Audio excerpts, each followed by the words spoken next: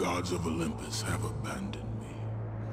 God of War, one of the PlayStation's most successful franchises. Launching back on the PlayStation 2 in 2005, we journey with angry man Kratos through a deadly temple on a quest to kill Ares. But recently, with the PlayStation 5 reboot also being called God of War and its sequel Ragnarok being some of the highest rated games of all time, when people say God of War now, they mean this, whereas I mean this. So let's go back to 2005 and replay the game which started it all. I'll be finishing the entire game and showing you all the relevant cutscenes while breaking down the mechanical choices, both good and bad. So let's adventure through Athens, traverse the twisted traps of Pandora's temple, claw our way out of Hades, and then ask what the hell they were thinking with that final boss, before enjoying the secret phone call from Kratos hidden in the game's ending. So let's go forth in the name of Olympus as we ask, God of War, the original from 2005, was it any good? Quick content warning, God of War is a violent, adult, gory game dealing with some pretty heavy themes of loss and death. Viewer discretion very much advised. As usual, a massive thank you to all the supporters on Patreon, Twitch and YouTube who allow me to make these long-form videos. More on how you can support in the video description and at the end. For now, let's begin. I bought God of War when it released and I knew nothing about it. I hadn't read any reviews or seen any adverts. The box just looked really cool. So I went home, turned on my PS2 and finished the game in a single 10-hour play session. Now this wasn't normal for me, but something about the game just captivated me. It kept me playing. I wasn't playing to review or critique back then. I was just enjoying the experience. So I'm really excited personally to go back to this game and try and break down exactly what it did that made me enjoy it so much. What design choices did it make which worked? But don't worry, I'll make sure that I remove the rose-tinted glasses and find aspects which did not and still do not work. First note, God of War 2005 didn't have native widescreen support. The widescreen mode it came with simply chopped off the top and bottom of the screen and then zoomed in, which isn't really actual widescreen. So the footage in this video is how the game is supposed to look. First off, the franchise is complicated. I'll show the in-universe story order on screen. You've got God of War in 2005 and the direct sequel God of War 2 in 2007. Then the mobile game Betrayal, which happens between 1 and 2. The PSP game Chains of Olympus, released in 2008 and is a prequel to God of War 1. God of War 3 in 2010 for the PS3, then Ghost of Sparta for the PSP, Ascension in 2013, the Facebook game Call from the Wilds in 2018, Mirmir's Vision in 2018, then the franchise reboot also called God of War for the PS4 in 2018 as well, and its sequel Ragnarok in 2022. So we are here, the first game released and the third in the chronology. So let's dive in. Pun fully intended because of this rather dark opening cutscene. Now there is no hope. And Kratos cast himself from the highest mountain in all of Greece.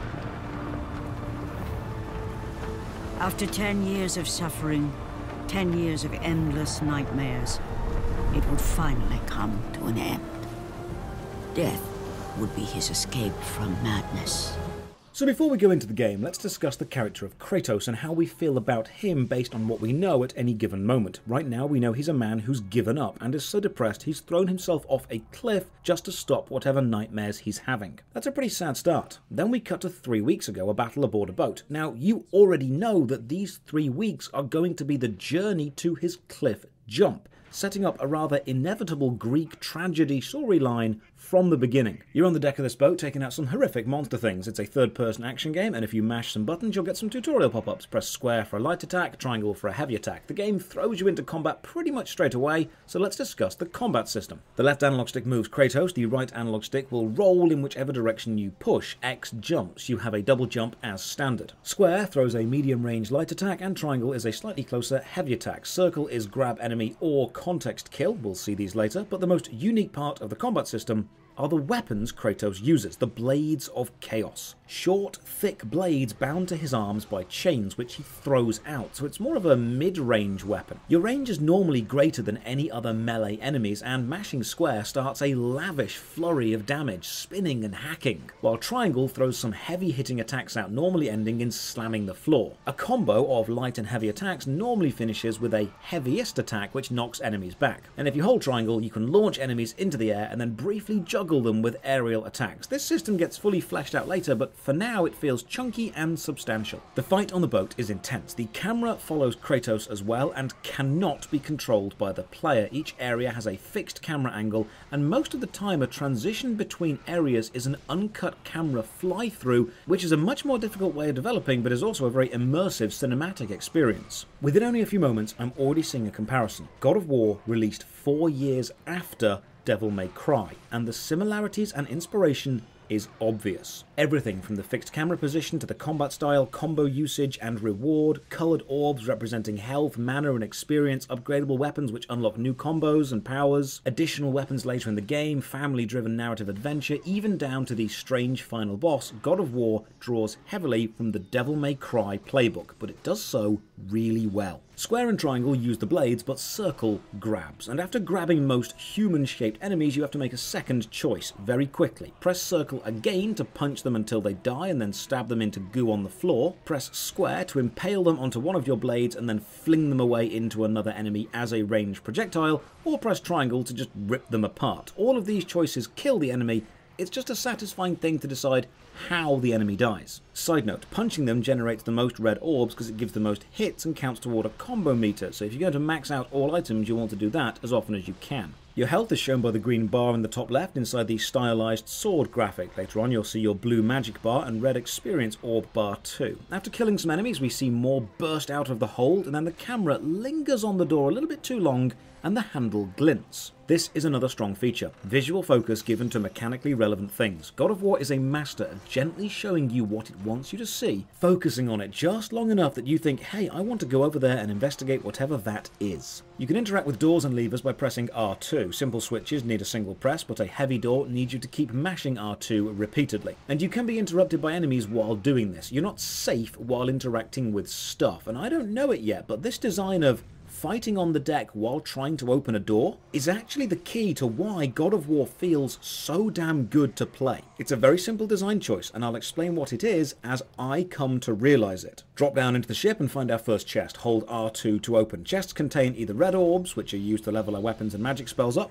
green orbs, which refill our health, blue, which refill mana, or one of 2 hidden upgrade items that we'll find later. Smash our way further into the ship and get told, hold L1 to block. This becomes instantly relevant as a Hydra head barrels through the ship's hold toward us. Blocking in God of War is a matter of timing. Holding L1 keeps you safe from the majority of enemy attacks, but if you block just before being hit, you'll drop the game into slow-mo for a second. This will matter later when we unlock the block and retaliate skill. Throw some damage onto this Hydra and drain its HP bar until a large circle icon appears above its head. Run up and press circle, and now a cornerstone of the God of War franchise, the cinematic quick time kill event. Taking almost any enemy to low health will give you a circle icon above their head, and each cinematic kill is different. But the beauty of most of them is the camera never cuts. So once you've started the event, it's a visual feast, a journey of damage that you can follow through to completion. Simply press the button which shows up. It's always one of the 4 shape buttons on the PlayStation controller, and then just enjoy the violence. The lack of camera cuts helps the whole event feel like a complete moment, a visceral fight from start to finish, cutting nothing out, and this is something we'll see done again and again. God of War wants to show you the brutality and skill of Kratos. It wants you to feel involved in and responsible for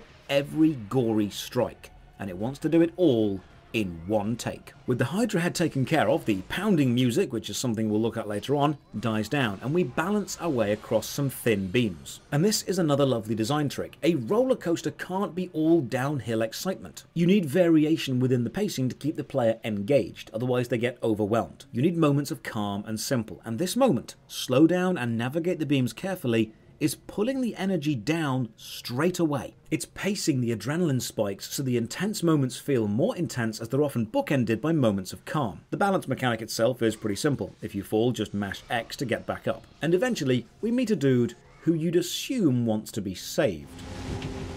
I know who you are, Spartan. I know what you've done. I would rather die than be saved by you. Ooh, a little bit of mystery. We know Kratos takes his own life in 3 weeks, and we now know that people fear him so much they would rather die than be saved by him. But why? questions are being set up. We run onto the deck and are attacked by flying imps, annoying and hard to hit with melee attacks, but here's where the grab move comes in. Weak enemies, or tougher enemies which have been weakened, can be grabbed with circle, and this is usually a one-hit kill. But it does have some variety. We've seen with humans you have the choice of punch, launch or rip, but with imps you'll just stamp on them and rip their wings off. It's brutal, yet satisfying. You'll notice there are also humans on the deck. Killing them gives green health orbs. Clear out the imps and another Hydra head bursts through the deck and we learn about rolling. Right analog stick evades. Some attacks can't be blocked and must be evaded. Mainly magical attacks, flame-based attacks or area smash effects will break your guard and stagger you backwards even if you do block them. So we hack away at the Hydra and then it eats us up, and here's a nice touch. Some enemies will grab you or eat you, and this starts a test of strength. Just mash circle as fast as you can. And usually when you win, you'll retaliate and do massive damage, so being grabbed is a good thing. Kill the Hydra and jump into the hole it left through the deck. Now we can't swim yet, but we can wade, so we then climb further up the rigging, and to climb you just move towards something climbable. We'll see this fleshed out later in the Cliffs of Madness level. Climb up the mast and more balancing. Oh, we know how to do this already, but now we have choices, and this is another design we'll see a lot of. God of War is essentially a linear game, but you've got short offshoots from the main path which usually lead to secrets. Now annoyingly, it's not always obvious which is the main path and which is the optional secret, so you'll end up doubling back on yourself or even tripling back to make sure that you don't progress too far and lock yourself off from a previous secret. We make it all the way to the deck and meet a sailor. It's you! The visions, they were real! The gods came to me, told me their champion would come and rescue us from the Hydra. But you're too late! We're pinned down!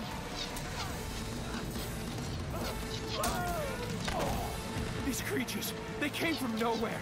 The ships are all destroyed. All hope is lost, Spartan. Even for you. So we have some archer snipers to deal with, but first off, saving the game. You can only save in these beams of golden godly light, and when you interact it says Zeus has given you the opportunity to save, which is a lovely bit of flavour, but will retroactively become ironic in God of War 2. After saving, let's have a quick glance at the menu, a list of all the items and god spells you can find, along with the giant red liquid-filled icon on the left. The red bubbles represent your collected red orbs. Each icon fills up with 300, and then a counter simply ticks over. You spend red orbs to upgrade stuff. So let's get past these archers, and now a new mechanic, grabbing and pushing objects. Hold R2 to grab stuff and then just drag it around slowly. But this box isn't just cover from incoming arrows, because if too many arrows hit the box, it breaks. So this is not about defense, oh no, we need to use this box as a step to climb higher at the other end of the deck. So we need to get it down without breaking. Thankfully you can hold X to charge up a kick and then just boot objects away from you. This is much faster than manually moving them. One thing you do notice about ranged enemies is they lead their shots based on your last known movements and speed. They don't fire at where you are whenever they loose their arrows, they fire at where you're going to be. So if you're running to the left when they loose, it'll be aimed to the left and will hit you if you continue running. Knowing this, you can run side to side and make them fire wildly off target. We hear some screams of women and children coming from the captain's cabin, begging us to find the key and free them, so we hop up some more rigging and go looking for it. And this time, we're joined by enemies. Combat while climbing is pretty simple. Light attacks, throw your blade out in a straight line. Heavy, slice the blade in a curve. If you're close enough, you can grab enemies and smash them into the wall, then just throw them away. Getting hit 4 or 5 times knocks an enemy down, but the same is true for you. Movement while climbing is unfortunately limited to only 4 directions, up, down, left and right. You cannot climb diagonally. And while you can use X to leap a small distance, you can only leap side to side or up. There is no fast way to climb down. This will be changed in God of War 2. Grab this connecting rope and slide all the way down to a new boat and find our first hidden chest with a secret item, a Gorgon Eye. If you collect 6 of these, you increase your maximum health. So we run inside and then meet the avatar of Poseidon. Lord Poseidon. Kratos, before you reach Athens, there is a task you must complete. This beast, this Hydra, it has terrorized my seas for far too long. Your skills are admirable, but you will need assistance. You will need the power of the gods. Take this weapon, Kratos. Take this power and use it to defeat your enemies.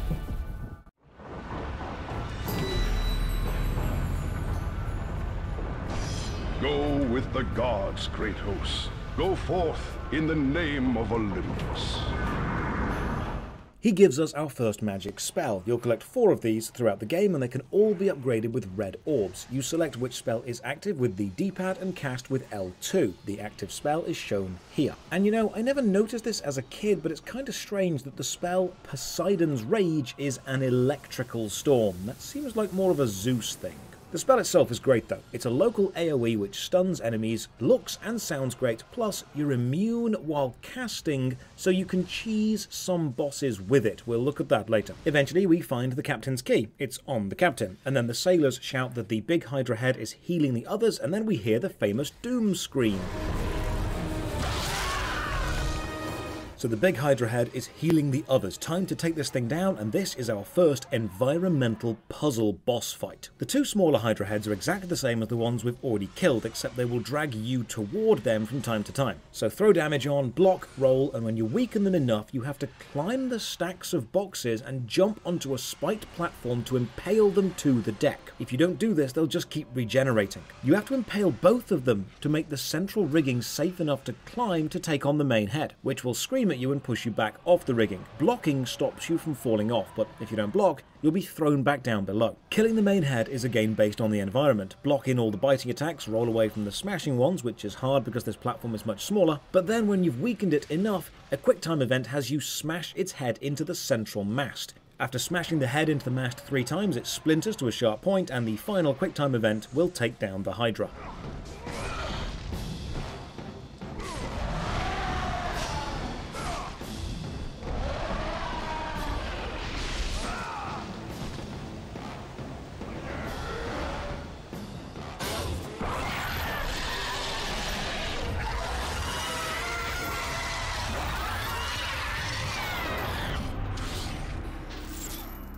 That was brutal. With the Hydra dead, we run into its stomach to rescue the captain's key, but not the captain. We don't need him. Kratos has no time for things which don't directly benefit him. Also, remember this captain as he falls into the Hydra's gullet, because the game loves callbacks. With the key in hand, we can go and rescue the women and children from the captain's quarters and... oh.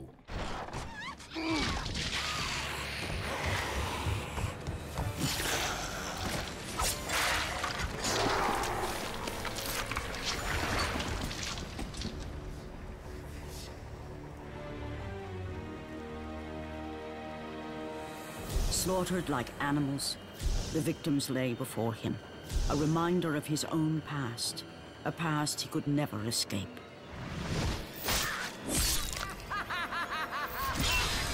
His only solace was the sea, endlessly sailing from one harbor to the next in service to the gods of Olympus. All his hopes rested with them. Unfortunately, I can't show you every cutscene because boobs. 10 years, Athena. I have faithfully served the gods for 10 years. When will you relieve me of these nightmares? We request one final task of you, Kratos.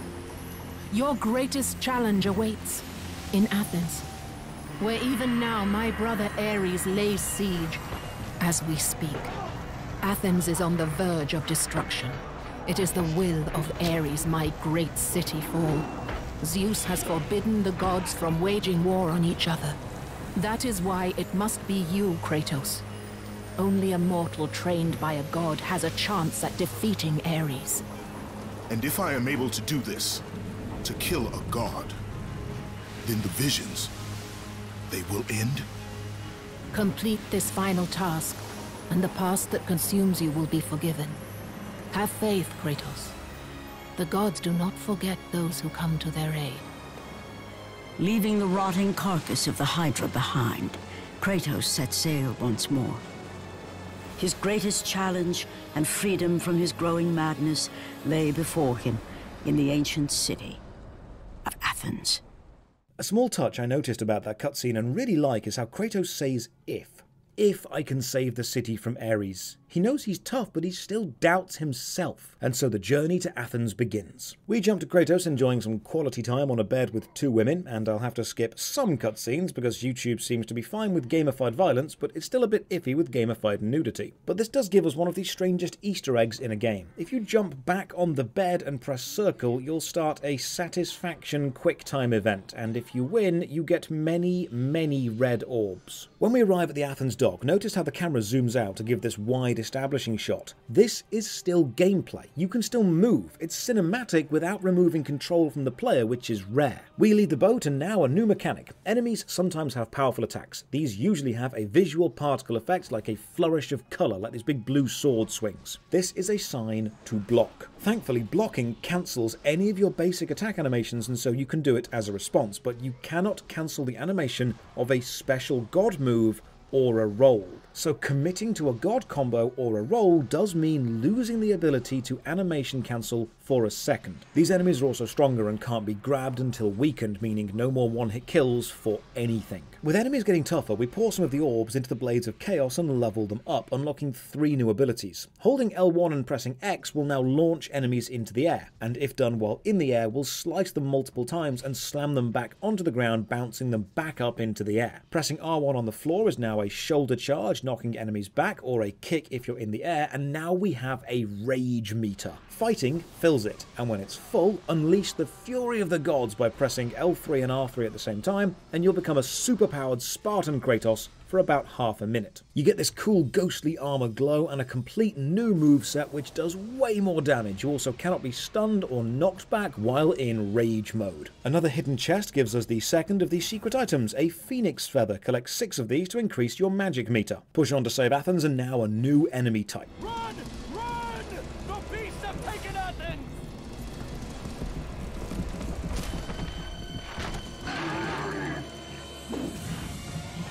Look out! No! No! Stay away from me!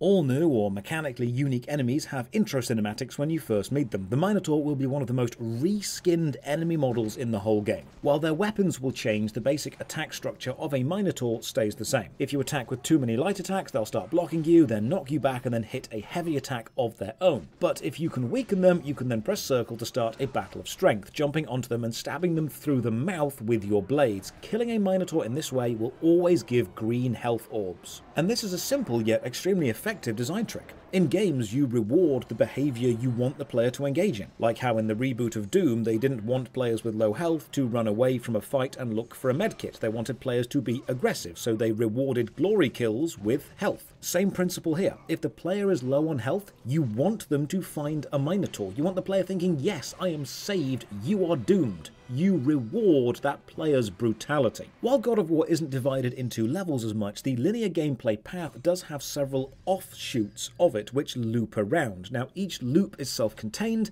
and there aren't any shortcuts or cutbacks. Consider the main game a straight line, and each secret section its own distraction. It means you can't ever get too lost, but if you do miss a secret loop, you'll never find your way back to it. Another new enemy, the giant spiked ball hand. Now this guy hits really hard and can't be blocked, so dodging and aerial attacks are needed. And this highlights a lovely use of the combat system. Different enemies require different approaches. While you can use one style against everything, it's not optimal. Sometimes blocking will be needed, other times it's pointless. Sometimes slow, heavy hits are the best, other times you need to grab. Each enemy is a mini puzzle by themselves, and killing them simply means solving the puzzle, and this simple design choice will matter a lot later. One thing you do notice about the QuickTime events, like the Minotaur mouth stab, is they all need the same camera angle. Because the camera is fixed and follows Kratos effectively on a rail, the QuickTime kills are only shown from a single angle. And when you press circle to start one, the first few frames of that kill are always awkwardly spinning the enemy model into the correct position. It's jarring when you first notice, but then you do quickly stop caring. Now you'll notice that some of the chests start to switch between green for health and blue for magic. When you press R2 to grab a chest, it will remain on whatever colour it was when you grabbed it, and not, as I used to believe as a kid, keep changing even while you're holding it. By forcing the player to pick between regenerating their health and refilling their magic, you're making the player constantly question what they need more. Do I burn through mana now and then open the chest on blue and hope that I don't need health later? Or do I save the mana for a boss later and fight knowing that I've got some health in this chest as a backup? It's a choice. Moreover, it's a choice which only solves one of two problems that you'll have at any given time, and that design idea, multiple problems, that's one step closer to the secret behind God of War's brilliance. Every now and then you'll run into a zigzag corridor, and I never realised this as a kid, but just like Siphon Filter, these are loading zones, transitions between massive outside areas designed to seamlessly unload the old and load in the new and keep the player moving forward and have you never notice the change. After the intensity of the battle, another moment of calm, a puzzle. The camera switches to a top-down view and we can see a chest. So already the player has a point of reference. Chests are good, therefore we should probably get here. But how? There are stacks of boxes, but you can't quite make it. But hang on, one of them is wooden. So we destroy that box, and the stack drops down, and now you can make it. Even something as simple as a jumping puzzle has another layer of complexity to it, and when we make it all the way around the room, the camera pans over and reveals that there was a secret chest behind us just out of camera shot this whole time. Because the camera isn't player controlled, the camera position itself is a game mechanic and can be used to hide secrets from us. This room reveals the game will do that, and now you'll always be checking just out of sight areas for secrets. Onwards, and we reach the second god spell. Aphrodite. Kratos, the gods are pleased with your progress, but your current skills will not be enough to defeat the minions of Ares. I offer you the power to freeze your enemies where they stand, but you must earn such a gift.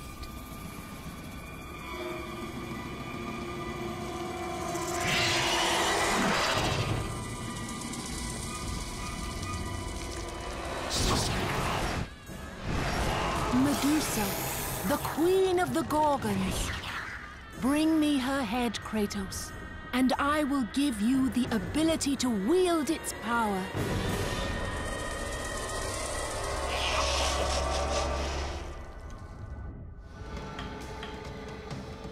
So Aphrodite wants us to fight Medusa, and as a reward we'll get Medusa's head. Now Medusa is fast, so heavy attacks are pointless because she will avoid them. That also means we need to do lots of rolling and blocking. When you weaken her enough, the quick time event to kill Gorgons isn't push buttons or mash circle, it's match the rotation of the analog stick to the on-screen prompt to rip their head off. With Medusa's head cleanly removed from her body, we get the second spell, the Stone Beam. Hold it onto an enemy long enough to turn them into stone, then attack them to shatter them. Honestly, I never used this much as a kid, and you can play through most of the game without using it, but not the entire game, because combat sometimes is needed for puzzles. Check out this soldier folded over a beam in the foreground while we climb a ladder. Nothing mechanical, just a lovely visual touch. You know, in God of War, there's always something visual going on. We find a ballista, and pulling it back fires a massive bolt, but it's also on a rotating pedestal, so we spin it round, and while I know this is likely the right way, I also assume if I rotate it more and fire it again, and yeah, there we go! Unlock some secrets, baby! Here's a small visual touch I love. This wall is climbable, but we've never had to climb a wall like it before, so how would a player know it's climbable? Well, there's part of a ladder leaning up against it, and you've climbed ladders earlier, so you try to climb this ladder,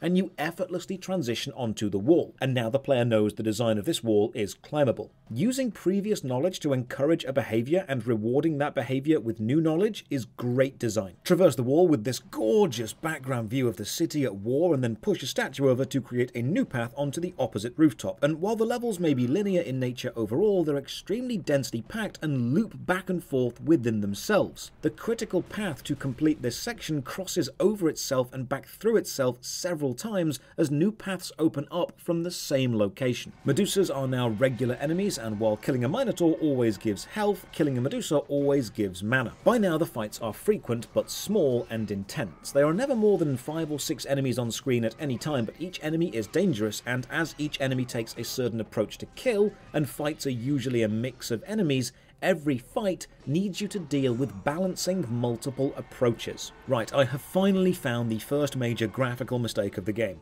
Watch the camera viewpoint as you jump and grab this rope bridge. See how it was on one side of Kratos for the entire fight and then suddenly switches to the other side instantly with a cut? This is breaking a filmmaking principle called the 180 rule. Basically, the camera can exist for any shot on one specific side of a circle, never cross beyond 180 degrees from its furthest position. This transition does that, and it feels jarring. But let's be honest, if breaking the 180 rule once is so far my biggest complaint, we're doing pretty well. Hey look, we've looped around to a locked door that I recognised from earlier, but now I can open it, and there's a wooden door I need to open beyond that, and it's the ballista from earlier. Oh, God of War does a great job of showing you all the tools you'll need to complete a task, and then slowly giving you that task in increasing complexity, and then more tasks related to it, and letting you realise, oh, I know how to do this. Like many of you are probably thinking, can you use the ballista to shoot the Minotaurs? And yes, you can. I jump down this ladder and find a secret chest completely by accident, and then on our journey to save the city, we finally make it to the Oracle's temple.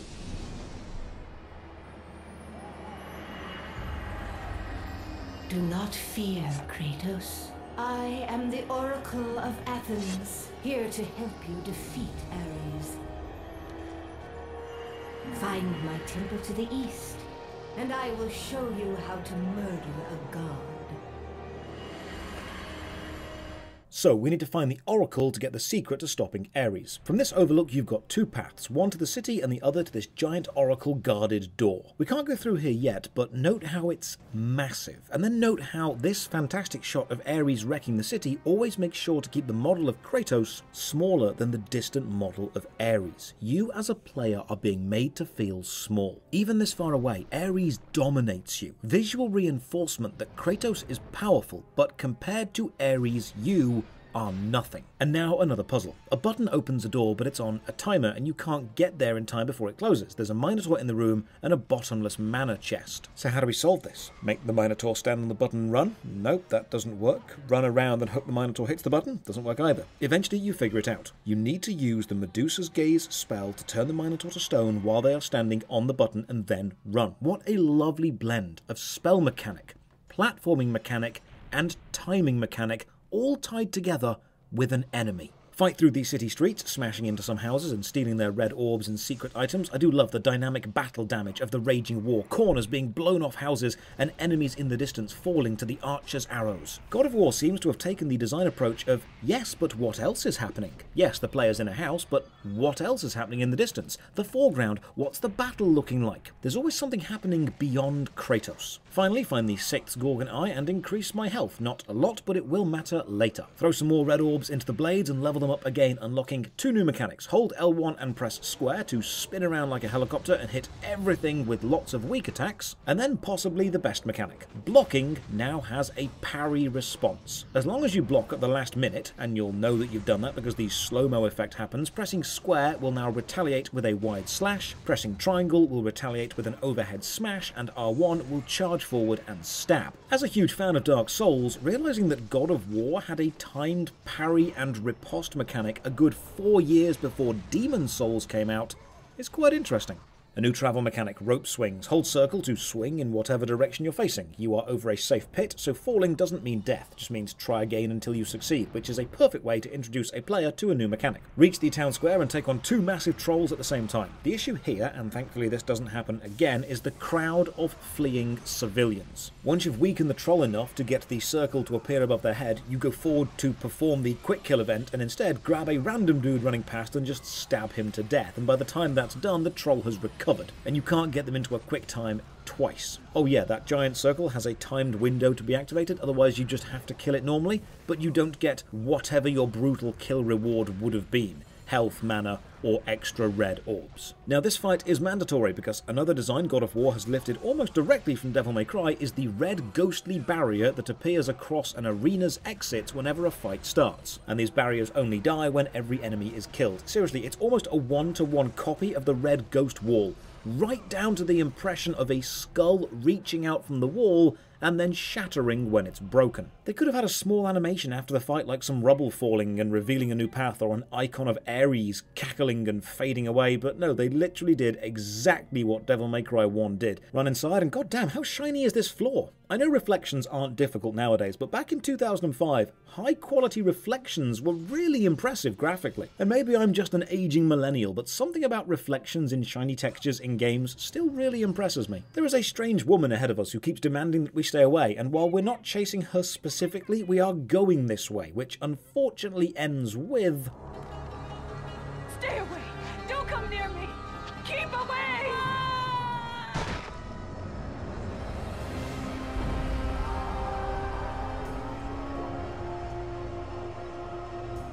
That's probably the first death I feel bad about. She died out of fear. And as a player, you still don't know what it was that Kratos did that caused everybody to be so deathly afraid of him. So here we've got a locked hatch, but the woman who fell has a key. We can't jump back up, so we jump down, grab the key, and then run back through the shiny building again, and a new enemy, a shield bearer. Now, the square button light attacks won't hurt these guys, so you need to use the square-square-triangle combo to smash the ground and break the shield. Remember how every enemy is a puzzle and must be approached differently. The game designers actually sat down and said, what if an enemy needed you to use a specific combo to weaken them or make them vulnerable? This shows that a great deal of thought went into making all of the various combat mechanics relevant at least once in the game, from petrifying the Minotaur on the button to the combo smashing of the shields. They give you a reason to use the skills you have at least once, but then left you free to finish the fight however you liked after you'd used them, and I respect that. And then we see them do it again.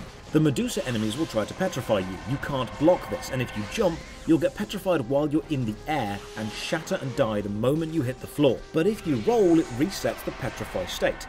This means with shield bearers, imps, Medusas, and Minotaurs all attacking you at the same time, you need to combine the skills of grabbing the imps to kill them in one hit, power attacking to break the shields, rolling to avoid the Medusa, and quick time killing to kill the Minotaur. In God of War, multiple enemies in a group doesn't just mean more bags of health on screen, it means multiple approaches to combat will be required. Open the trapdoor from earlier and push on through the city. We climb the ivy growing on the buildings and then double jump back and forth up the buildings, all the while watching Ares demolish the city in the distance. And then a new enemy, the Bladed Wraith. They can phase into the floor and spin towards you, and you have to block them as they pop up and hit you. And then you have to hold the block after the first hit, otherwise they follow up with a cheeky combo of a second hit when they fall down, and if you miss the first block, you're guaranteed to be hit by the second. This is the first enemy where you need to use block as a strategy, and you should avoid rolling because rolling into them is bad. But they're joined by a giant spiked ball holding troll, one of the enemies you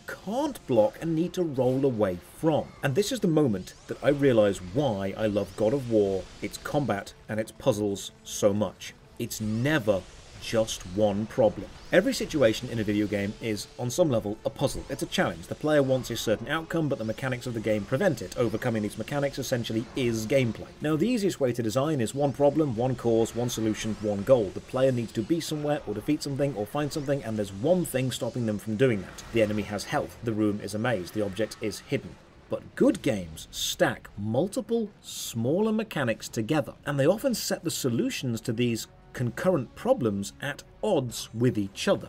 For example, you need to move a box, but there are archers firing at you. You can hide behind the box to solve the archer problem, but the box breaks. So you must kick the box, but now you're not safe. Not just one problem. You need to open a door, so there's a button, but there's an enemy attacking you. You want to kill the enemy, but they're part of the puzzle to open the door, so you need to freeze them. You need to block the wraith, so you stand still and block, but you can't block the trolls, so you roll, but you roll into a wraith. You need to power attack to break a shield, but this means performing a combo. And you cannot animation interrupt or animation cancel a combo with a roll or a block, but you need to make sure you are rolling to avoid being petrified, which would break your combo. God of War is, forgive the pun, god tier at combining multiple smaller problems into the same situation and then having them interact in competing ways. And now I've noticed it, I want you to try and notice it too. I'm going to point out almost every time the game does it. I'm going to call it the never one problem school of design. And in the brief moments where the game does feel boring or dull, and there are a few of them, it's because it only has one problem at that exact moment. Like here.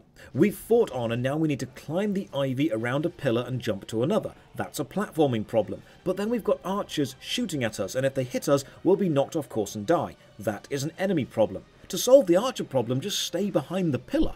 But that doesn't solve the platforming problem.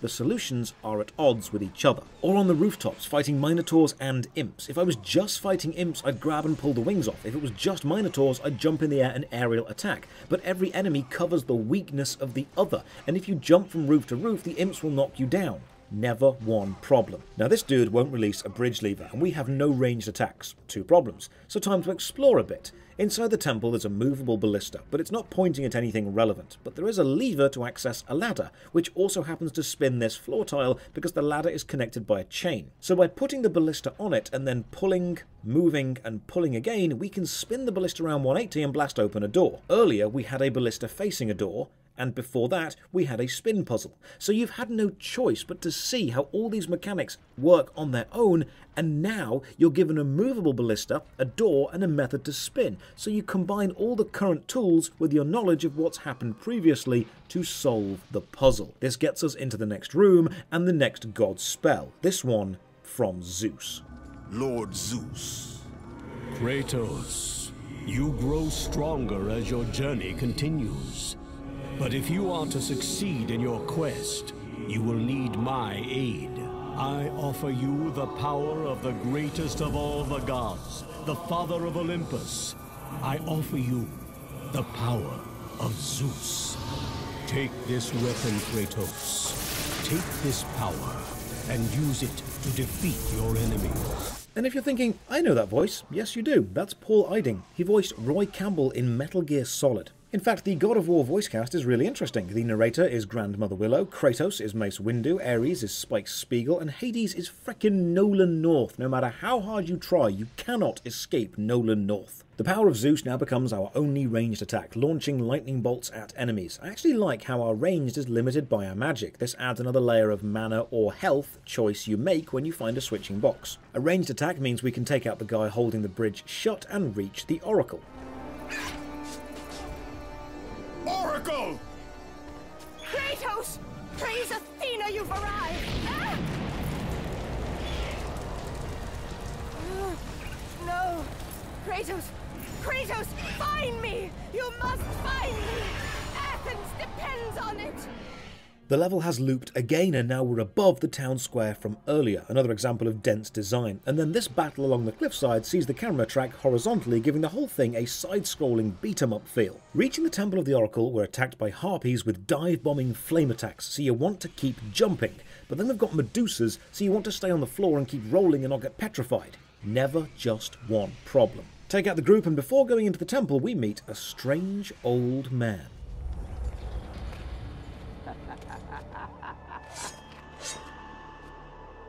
Good, my boy, good. Athena has chosen wisely. I knew it was so. Who are you? So, you have the blades, the skin as pale as the moon. You are the one indeed. Perhaps Athens will survive at that. But be careful. Don't want you dying before I'm done with this grave. A grave? In the middle of a battle? Who will occupy it, old man? You will, my son. Oh, I've got a lot of digging to do indeed. All will be revealed in good time. And when all appears to be lost, Kratos, I will be there to help.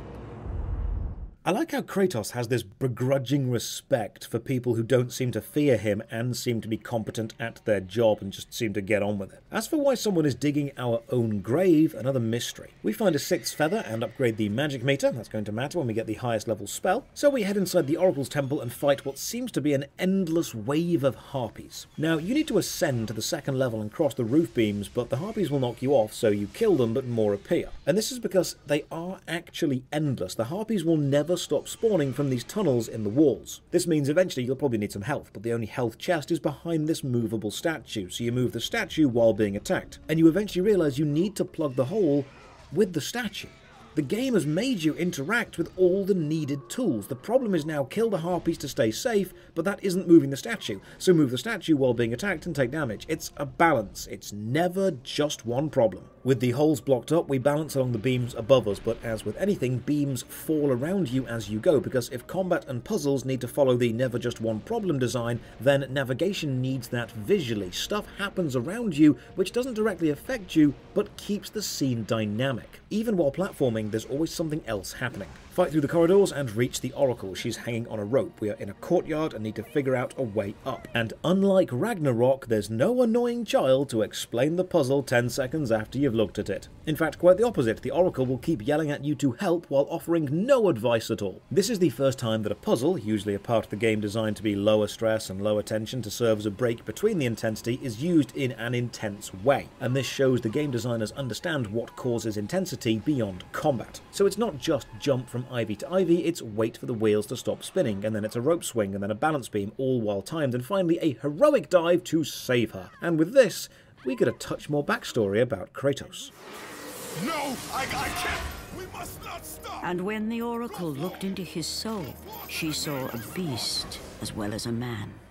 Once a captain in the Spartan army, Kratos had begun his command with only 50 soldiers. But soon his numbers grew to the thousands. His tactics were brutal, but effective. Drunk with power, he was feared by all, except one. His wife was the only one to brave his fury. How much is enough, Kratos? When will it end? When the glory of Sparta is known throughout the world. The glory of Sparta. You did this for yourself. His desire for conquest knew no bounds, but that which he desired would ultimately consume him. Choose your enemies wisely, Kratos. Your brute strength alone will not be enough to destroy Ares. Only one item in the world will allow you to defeat a god. Pandora's box, which lies far beyond the walls of Athens, hidden by the gods across the desert to the east. But be warned, Kratos. Many have gone in search of Pandora's box. None have returned. This is a really interesting narrative flow, because our first experience of Kratos from a narrative point of view was him jumping to his own death. Now for most players this is a very sad, extreme thing, so your relationship to Kratos will start from a point of sympathy. But then it's slowly revealed, actually this guy was horrific and maybe you shouldn't be so sympathetic, but because we opened with sympathy, that's the emotion we as players are anchored to, and every revelation is filtered through the lens of sympathy. And you as a player are still on some level feeling sorry for Kratos, almost looking for a justification, a spark of redemption, as these horrific truths are revealed to you even though you know they are awful truths. So we need to go and find Pandora's box, a treasure hidden in the desert which contains the power to grant us, a mortal, god-killing abilities. We leave the Oracle's temple and run across this amazing sword bridge. Now not only is this an imposing set piece, it's also going to be very relevant later. Along with the level routes themselves, physically crossing back and forth, the environment and the narrative do the same thing. The sword bridge leads us to a spiral staircase going down to the sewers, because if Devil May Cry had that spiral staircase camera angle, so are we. There's nothing special about the sewer area, just a straight line battle, except the archers now have exploding arrows which explode a few seconds after hitting the floor. So you want to roll around to avoid them, but you're fighting minotaurs which can be blocked, so you want to stand still and fight them. Never just one problem. Back into the city, and we go to the overlook from earlier. With the Oracle's blessing, those huge imposing doors are now open. They also throw some more red orbs into the Blades of Chaos and reach level 4, unlocking the L1 plus triangle attack, a front flip heavy slam attack on the ground, or a triple front flip in the air, and then the triple R1 barge, stab, multi-stab combo. We can now also press X straight after rolling to chain the roll into a jumping slice, giving us even more choices to solve more problems when we are rolling and would rather be attacking. The giant gate takes us to the desert of lost souls, and the search for Pandora's temple begins. Kratos, the journey forward is perilous, but one you must complete if you are to have any hope of saving Athens. The Oracle spoke of Pandora's box. Can it be real? The box exists. It is the most powerful weapon a mortal can wield. And with such a weapon, I could defeat Ares.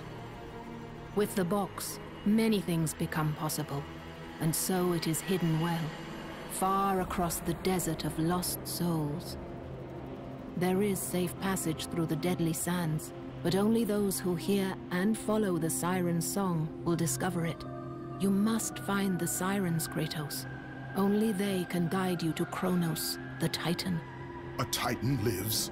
Kronos is the last.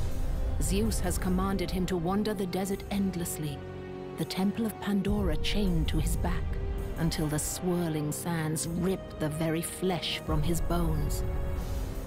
Stay true to the song of the siren, Kratos. Your journey begins here. Pray it leads you back to Athens, with Pandora's box.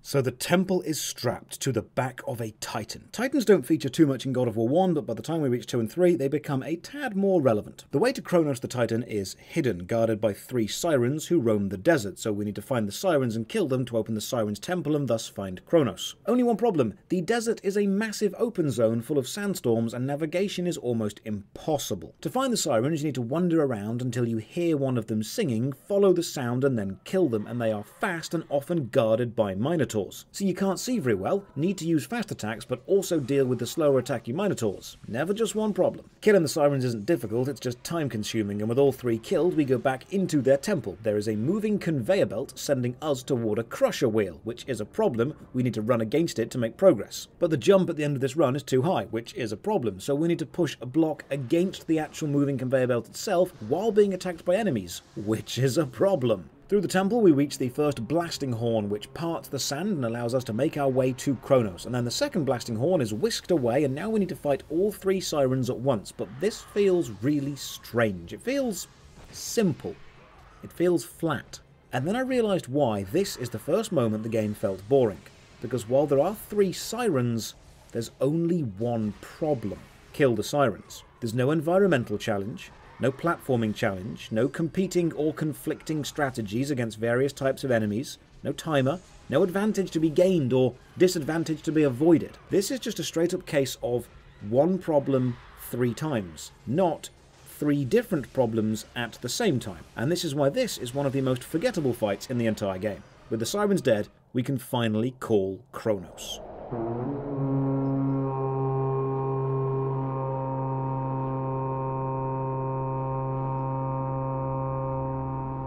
Kronos, the last of the mighty Titans, emerged from the desert sands. On his back, Pandora's temple awaited, massive and patient, ready to challenge all who went in search of its guarded treasure. For 3 days, Kratos climbed the sheer walls of the mountain. He knew he would either recover Pandora's box or perish inside the cursed temple. Now, the entire Pandora's Temple section is a masterclass in looping puzzles, densely packed platforming, and interconnected paths all mixing. The camera even zooms out to really enhance the enormity of the place as Kratos runs across the bridge, and again, this is gameplay, not cutscene. The camera focuses on a pyre, but we can't jump up to it, so we loop around, pull some steps out from this rock, and jump up them as they slide back in. See, even a step puzzle. Problem 1, you need to jump up some steps. Problem 2, they're moving back into a wall. Even something as simple as a step puzzle is more engaging if there are multiple mechanical challenge layers to it. And once we have jumped up, we meet the Pyre Man. So, you think you can conquer the Temple of the Gods, do you? It's never been done, you know. Sooner or later, the Harpies will bring what's left of you back for me to burn. The gods hid Pandora's box in here, so no mortal would ever claim its power.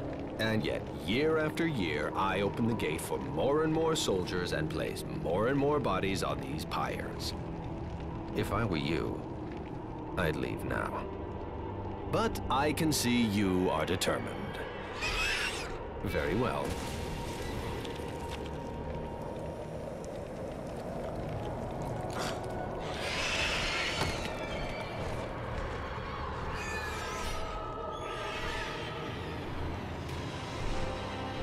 May the gods grant you strength to conquer the perils that lay before you. Good luck, Spartan. Here's a nice little flavour touch. If you examine the pyre, it explains the dead adventurers are recycled and used as enemies inside the temple. A new enemy type, massive trolls, which actually opens up a new tactic. You can't move through enemy models, so if you balance your aerial attacks right, you can actually push yourself back up into the air and be able to stay in a spinning aerial attack combo until the giant thing dies. Finally, we head into the temple, and this is the main portion of the game. Pandora's temple is extensive, and finding the box is basically 70% of the entire game. While many people see God of War as this realm-spanning epic adventure, the first game largely takes place inside a massive puzzle temple. This book plinth lets you know this temple was built under the instruction of Zeus to secure Pandora's box, and the temple itself was built by Pathos Verdes III, the chief architect to the gods. And in a lovely narrative touch, as we learn more about Pathos and explore the temple, we will learn how his twisted downfall draws parallels with Kratos' own life. Inside, the temple is mainly focused on 3 giant concentric rings, the Rings of Pandora, and progress is all about aligning these 3 rings via puzzles around them. The traps start off vanilla enough, spiked walls smashing into each other and levers opening doors and resetting traps we've just conquered. The first room we reach even has a large body of water and a tunnel at the bottom, but we can't swim. Not yet. Pulling some levers gets us this handle on the outside ring, and this lets us rotate the ring itself and spin the opening to access various paths. Now, due to the camera angle, as a kid, I was never sure if it's the ring you're on that's moving, or the ring stays still while the temple moves around it. But here's an interesting secret. You can only move the handle one way. So the first new path you reach is this door with 2 Golden Muse statues missing. Now, this is actually a totally optional secret, but it's also the first new path the player will open when taking the critical path through the game, so a player is always likely to walk down here, which means it's a secret that they wanted you to be aware of. Finding it is intentional, but actually solving it is a choice you have to actively go back and make. We fight into the temple and begin the challenge of Atlas, and we very quickly find our next godly gift. Not a spell this time, but a new weapon. Kratos, the gods demand more of you. You have learned to use the blades of chaos well, but they alone will not carry you to the end of your task. I offer you the very blade I used to slay a titan. Take this gift and use it to complete your quest.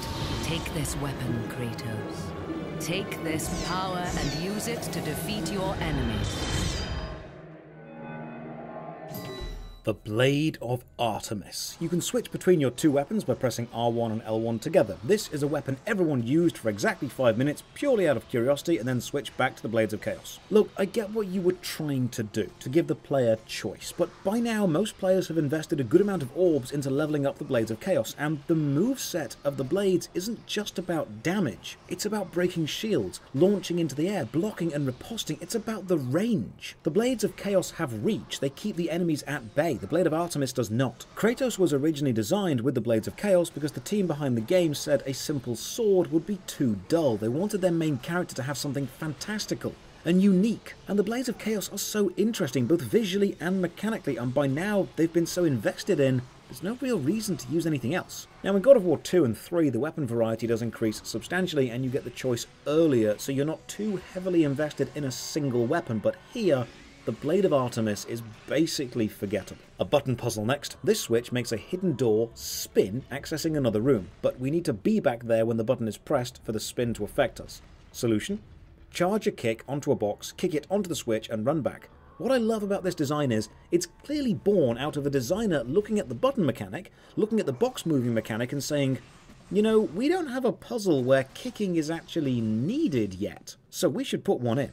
They have mined every mechanic for its interaction with every other mechanic and then exhausted all the possible interactions. When I say limitation breeds creativity, this is what I mean. If you have a limited moveset, by God, you're going to find every possible way to combine it. Kicking isn't just a fun way to move things anymore. It's required. It's a part of this puzzle's solution. Slight graphical issue with the Blade of Artemis. When you open the chest, so if you have the blade equipped, it defaults back to the Blades of Chaos on your back. This door needs 2 decorative shields to unlock, so off we go to find them. I cross this balance beam, but some archers shoot me off. That's 2 problems, balancing while being shot. So I go and kill the archers, problem solved there, and then I balance across the beam, problem solved there.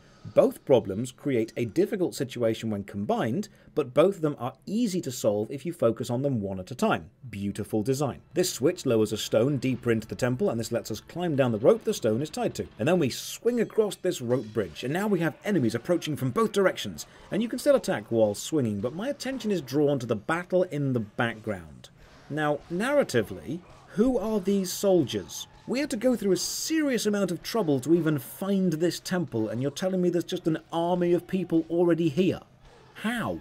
Grab the decorative shields and trigger this wall to start moving, and enemies spawn in and start attacking. So we're fighting in a slowly shrinking arena, and we're on a timer because if we don't fight fast enough, we get crushed. So we can't be defensive, we need to be aggressive, but we need to be defensive because there are so many enemies attacking at once. Never just one problem. Place both shields on the door, unlock more of the temple, and goddamn, this guy was not messing around when it comes to traps. You know, when I was a kid, I loved cheesy pulp adventure novels, the dungeon dives or magical treasure troves, and these kind of impossible traps were the bread and butter of high fantasy adventure. I love this stuff. Impossible, dangerous, excessive traps just make me happy. From bladed discs on the floor with 2 separate switches needed to be pulled quickly to open a door, which itself is then on a timer, to moving floors and crushing rollers. God of War is a masterclass in lots going on, but it's not overwhelming because you understand every individual bit that the puzzle is made up of. Climbing up some cliffs around the outside of the temple, and then this room, and oh, this is anxiety. It's obvious the floor is going to open,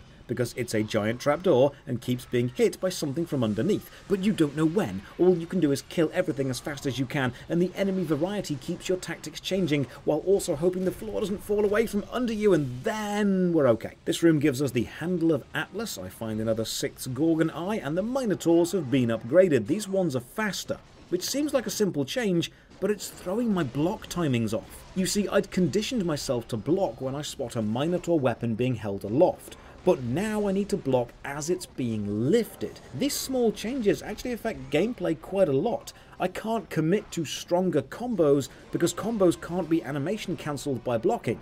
Basic attacks can. We stick the handle into a giant statue of Atlas and set him into position. We also find the first secret Muse key hidden behind him and then pull a lever to make Atlas launch the stone boulder through a wall. You know, this lever could have just been next to Atlas or somewhere else on the level, but looping level design put it on the ledge above, which also gives us this lovely shot of the boulder bouncing just under the ledge, reinforcing the precision the architect has built this temple with. And by now you truly do feel like you're taking on a puzzle built by someone extremely good at making puzzles. And this apparent skill of design makes the whole thing feel like a back and forth of brains versus brawn, Kratos versus the architect. You've read about him, and he's personified by the temple itself. This entire section has a personality. It feels almost respectful of you as a challenger, 2 skilled combatants taking each other on. Completing the challenge of Atlas leads us to the tomb of the architect's youngest son, who died while the temple was still being built, and in his creeping madness, the architect designed a lock to need his son's skull as a key. So we rip it from his dead corpse, which leads us to learning even more about Kratos.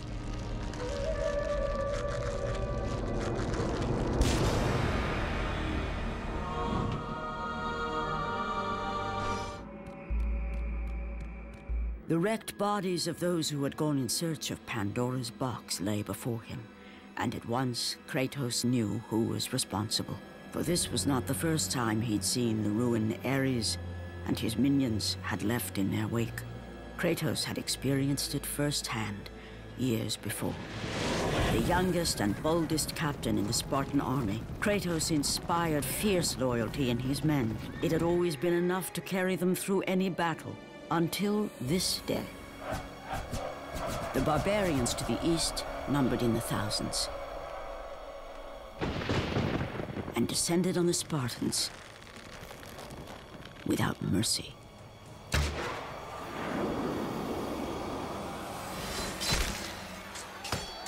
The battle lasted near hours.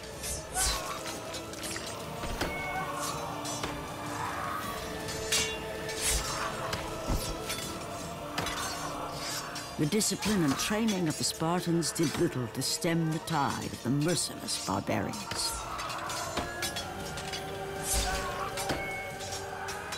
The soldiers faced a massacre, while their young captain faced the end of his brilliant career and his life. But to Kratos, victory was worth any price, even his soul. Ares! Destroy my enemies, and my life is yours.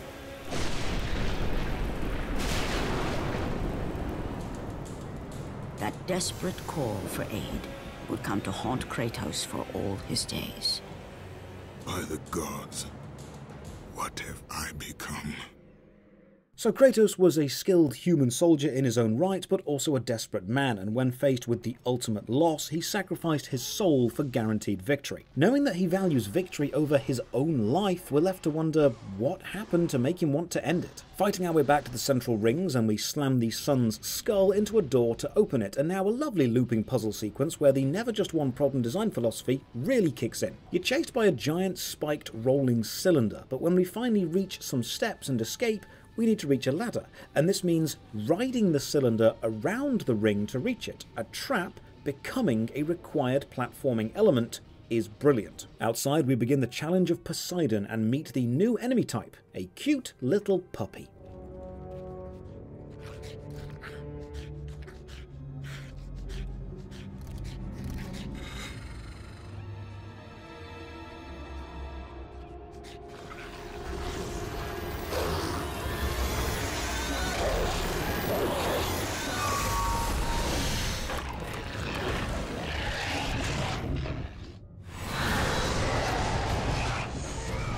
Not quite as cute as they first appear. Now, God of War isn't a difficult game for the most part, but there are moments of extreme difficulty spike, and this is one of them. The Cerberus dog spits out smaller puppies, and if you don't kill the puppies in time, they themselves grow into big Cerberus dogs, which again spit out more puppies. Remember, every enemy has a strategy or preferred tactic. The Cerberus is the only enemy where not rigidly sticking to the strategy of kill the puppy first means you will die. You need to kill the babies first, no questions. And if you're ever in a group fight, puppies take priority over everything else. I die here a lot. Take on 2 more trolls and then a defensive push using a block. I like the visual flourish of the stone block having arrows sticking out of it, letting the player know this block can stop arrows. I love it when visuals reference mechanics. Slaughter the archers who were shooting at me, and now a small, seemingly safe room which turns slowly and opens a gate to reveal a chest which I grab and die.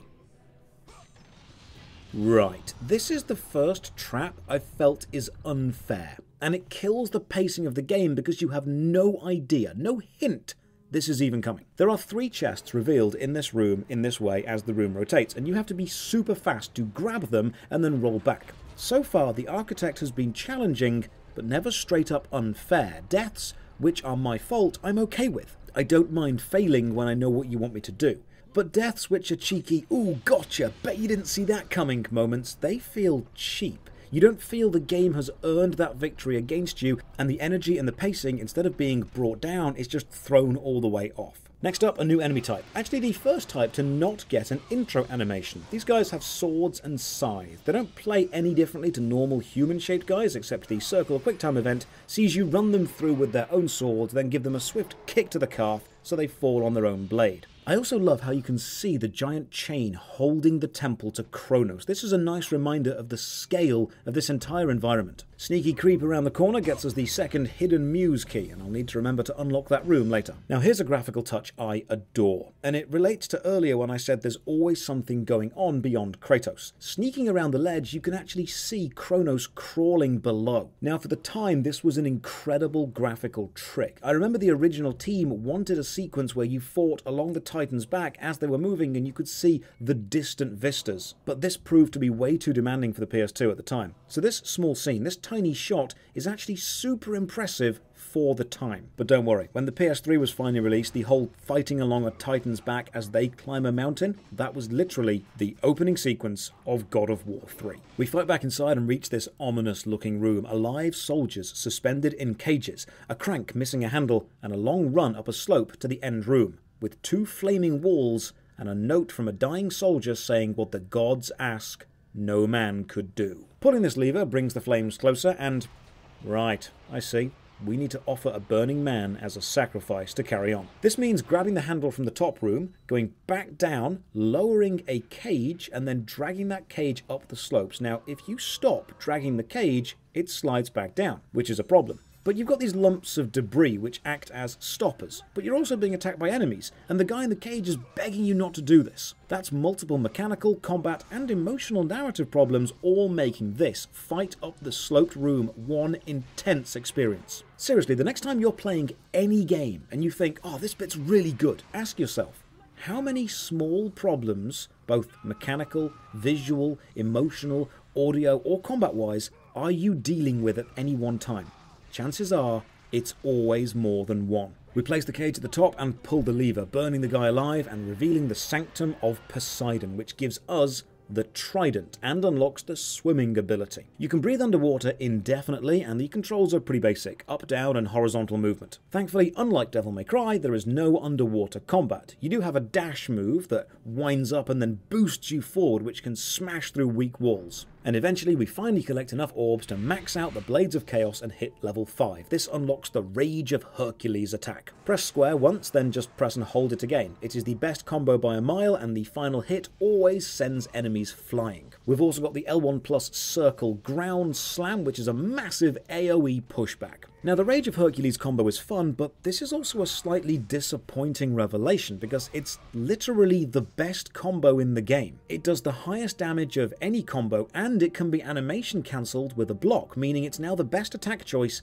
in every situation. And while the animation looks lovely and the impact feels good, having objectively the best choice all the time does somewhat kill the variety of tactics we've needed for various enemies up until now. Dive into Poseidon's underwater tunnels and find one of his daughters, the Naiads. Kratos does the only thing he can think of and kisses them. Honestly, as a kid, I never quite got the point of this, and I still kinda don't, but kissing the Naiads rewards Gorgon eyes and Phoenix feathers. Yes, I see the designers were fans of the film Event Horizon. You need to speed swim through this terrifying bladed tunnel as the walls close in on you, and you need to use the boosts to make it, because you cannot swim fast enough without using them. So boosting isn't just about smashing walls, it's now about racing death. We fight through some more rooms, unlock some more hidden chests, and then find this corridor full of pots, which are super satisfying to smash. A combination of the particles flying and the crisp, clear sounds of them breaking. So, you know what, let's talk about the soundtrack. The soundtrack does such a great job of elevating this game. Every battle is scored with an intense, energy-filled fight beat, and the slower puzzles bring it down with ambient chanting and the ever-present thud of the steps of Kratos as he walks along the desert. It's done that thing where the music matches the emotion and the energy of the game so perfectly, you don't notice what's playing, you just know it feels right. And when the main theme kicks in toward the end of the game, framing one of the best moments in gaming, it's just beautiful, and we will get to that pretty soon. Follow the underwater tunnel and even more traps, this time racing against boards being pulled by chains, and if you're not fast enough you'll get swept along and crushed against the wall. I like how even though swimming is incredibly mechanically basic, they have still worked out a way to use all of those mechanics in a puzzle. They've pushed the limit of 5 directions. And then this room, where escaping the temple isn't done by huge steps on these massive pillars rising out the water, that's actually a red herring. It's instead a secret hidden alcove in the base of one of the pillars, a little fake out, exactly the type of thing you know the architect would do, which also loops us back round to the first room through the tunnel we saw earlier. The ability to swim means we can return to the inner puzzle ring and dive down to another skull door, which means we will need another skull. So we swim through into this grand lava-edged room, with a huge locked door at one end and a mechanical log cannon at the other. We don't need this yet though. So we push on into the Trial of Hades. Each room here is more imposing than the last, and I love how the camera always flies back to let you take in the majesty of each new location, which lets you as a player notice the platforming elements or the hidden doors that you will reach later, and then it flies back in so exploration can begin on a more personal level. I also like how this massive statue of Hades is immersed in a pool of blood, and I love the extreme use of colour contrast, with the lava gutters having this bright orange bloom effect against the dull black grey of the steps. In fact, light plays heavily here, because the room at the top of these steps is too dark to enter, the shadows themselves forming a physical barrier. So now we begin the challenge of Hades to light up this room. It starts with centaurs with electric bow blades charging at us, and we need to kill them, but they need to die on these highlighted areas specifically to charge the death altar. Each altar needs 4 kills. See, again, you've got 2 problems. It's not just kill centaurs, it's kill them on a very specific bit of floor, and they move around a lot.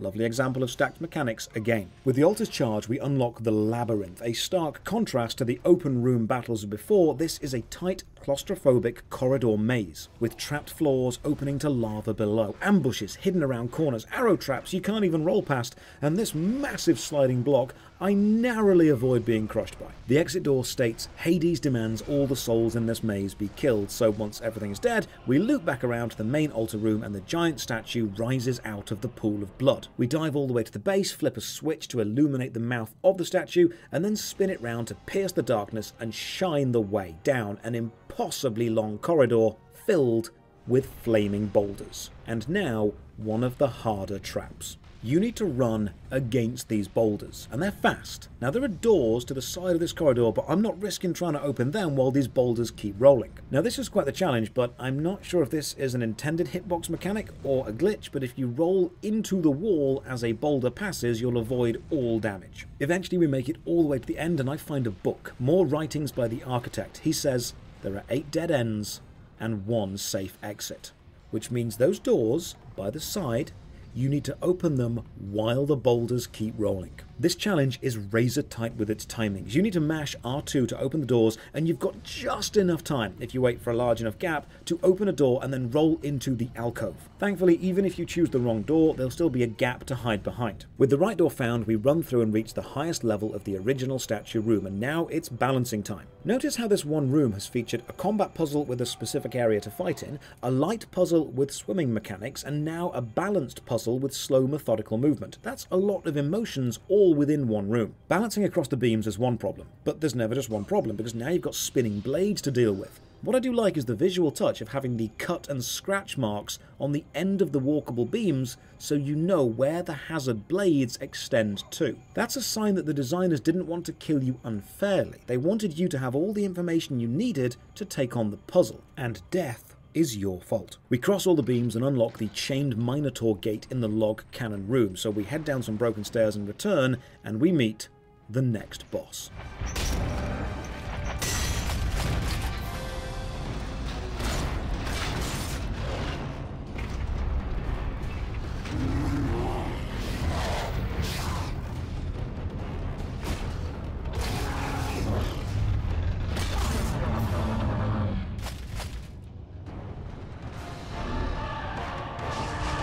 I love the design of this boss, because there are so many small touches which all combine. It's a massive armoured up Minotaur, so the health bar is also armoured. But we can't hurt it right now. Your attacks at this stage just damage the armour, and it's steam powered, and eventually you break one of its 4 valves, which again are shown on its in-game model and its health bar. And when all 4 valves are broken, a QuickTime event sees you ripping off its armour as best you can and stunning the beast, and then while it's stunned, you use the giant log cannon to blast away chunks of metal plates. And as the armour breaks and the boss's flesh becomes more exposed, so does the hit point bar.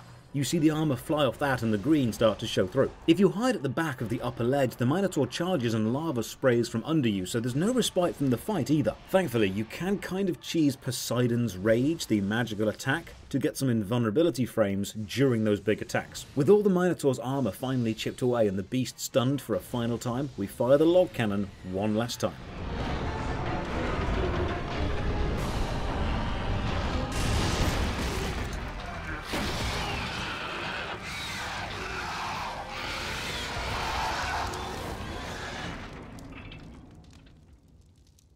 What I think is so brilliant about this boss is the fight wasn't just combat, it wasn't just a QuickTime event, and it wasn't just platforming or environmental interaction. It was a combination of all of them, with a graphically updating enemy health bar to reflect your progress. We head through the opened Minotaur door and ascend the stairwell to the tomb of the architect's second older son. It seems building the temple and his service to the gods claimed most of his family's lives, and now you can see his madness begin to spiral. A note even says he begins to doubt the gods. So, needing the skull for a door, we rip off the second son's skull and then head back to the inner ring to open one of the final doors, but on the way, we meet Hades.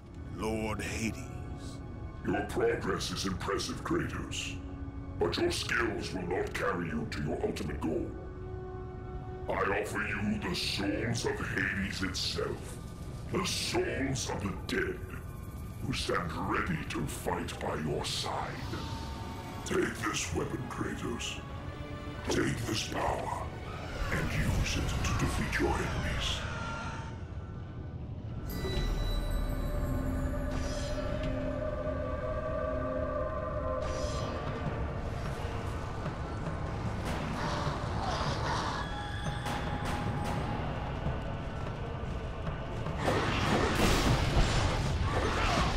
The army of Hades' spell is much more expensive, using more than half our mana, but the ghostly spirits it calls forth are extremely useful. We'll actually need this for the final boss. Back in the central puzzle ring, we open the inner door using the second son's skull, and now we must spin and line up all 3 layers of interlocking rings. And while I was doing this, I was thinking, this is a cool concept, but why is it a bit boring? And it's not just because it's downtime, it's because this is another moment with only one problem to solve. Just solve it 3 times, spin 3 rings using 3 handles, and there's no way you can fail. Nothing to make it harder or more complex. No second problem to solve at the same time, it's just tedious. Oh, remember the Muse keys we found? Well, we can unlock the Muse door and find a hidden room which increases our health, magic, and gives us a ton of red orbs. With all the rings lined up, we push this diamond back together and the temple ascends.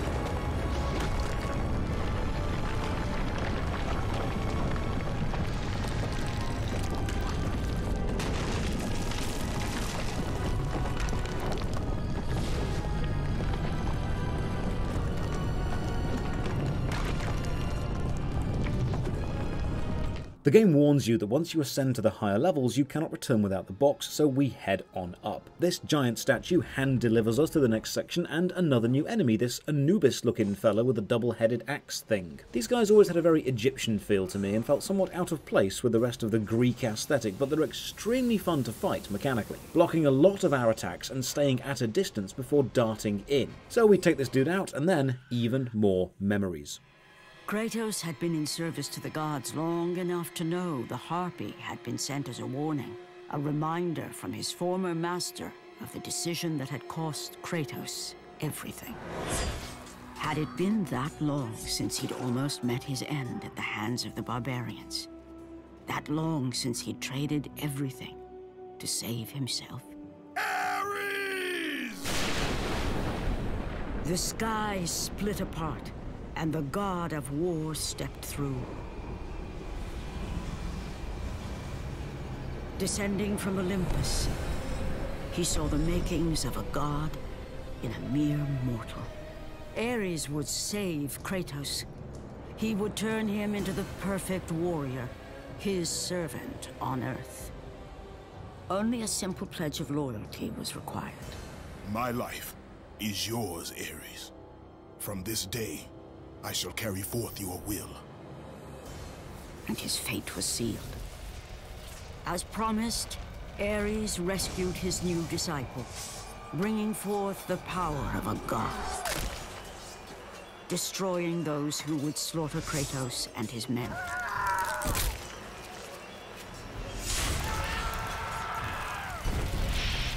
As for Kratos, no mere sword and shield would befit the newest servant of the god of war.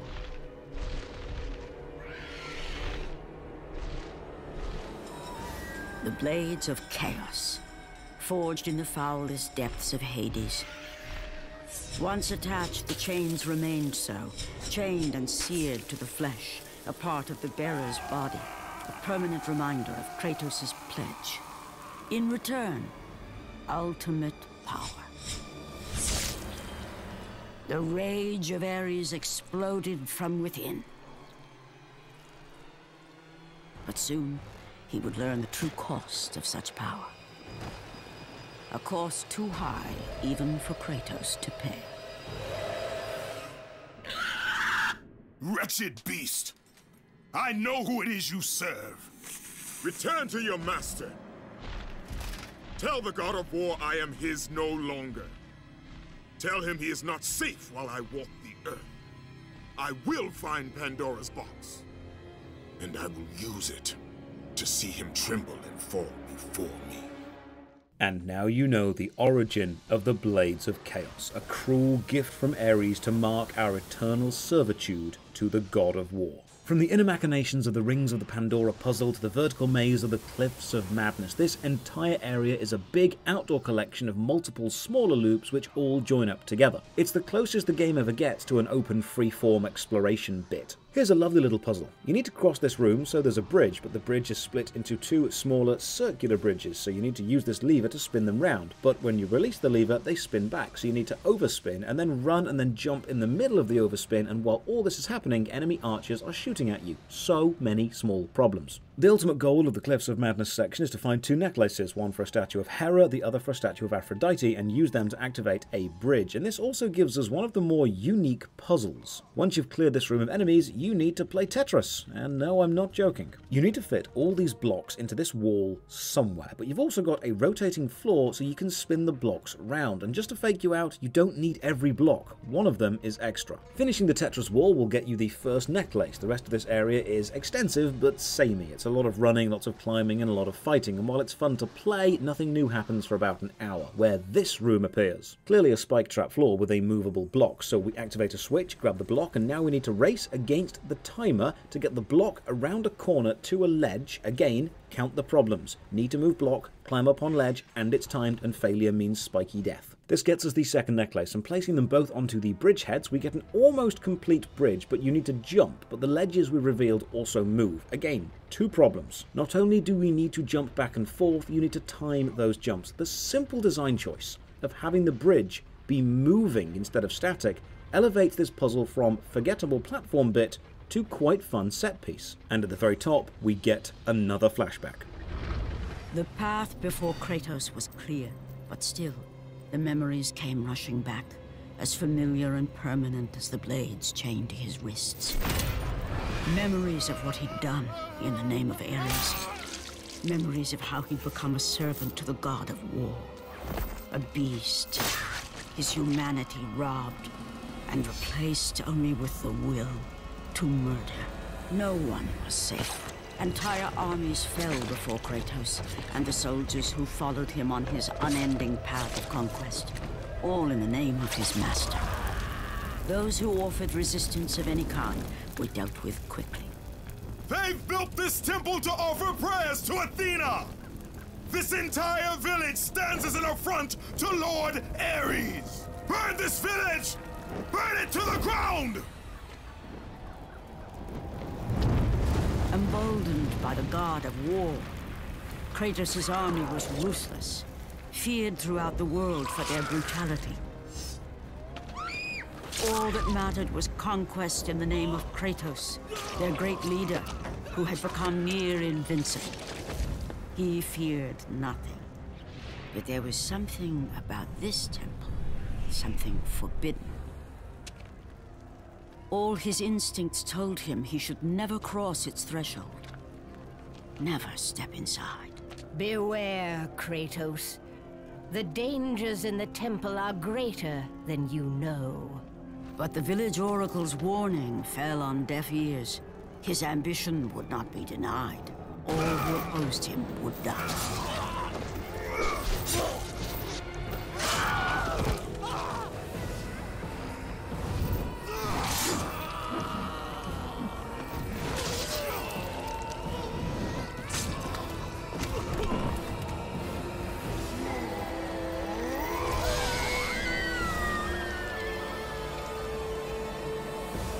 In that instant, the glory he had reveled in turned to horror.